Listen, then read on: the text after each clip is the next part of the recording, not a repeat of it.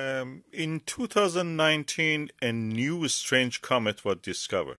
It was discovered by the amateur astronomer Borisov in Russian Crimean. He was using his own 65-centimeter telescope. The comet had a strange shape and mysterious behavior.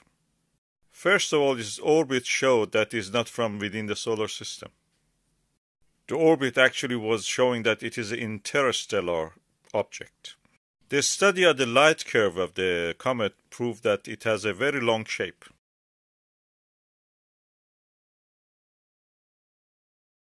That means it's an elongated comet, the nucleus of it, of course. As it was getting closer to the Sun, observations of it was increased. But in March, we noticed that the comet is shedding some material.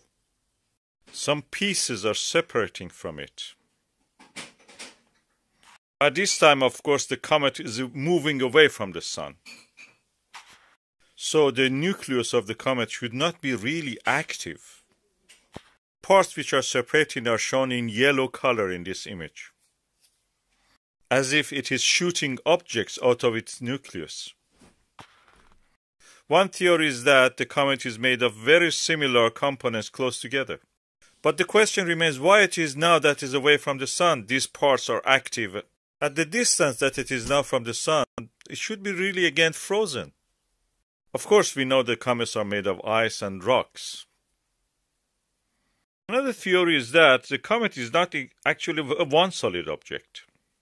It maybe is made of hundreds of the smaller objects. But the question remains, now that it's far away from the Sun, why it is ejecting parts? Why it is disintegrating as if? The parts that is losing actually are not very big. Then the question again remains, why at this distance from the Sun the comet is active? It should not be active. Or this is not a comet at all. Some have speculated that it can be a spaceship, interstellar one. And I will say probably, if it is true, then it's sending spaceships back. Is it a joke or is it serious? All of this reminds me of the book by the author Clarke,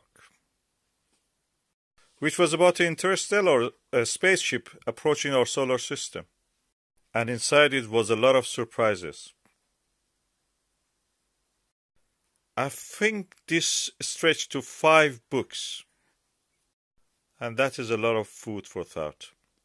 Keep safe.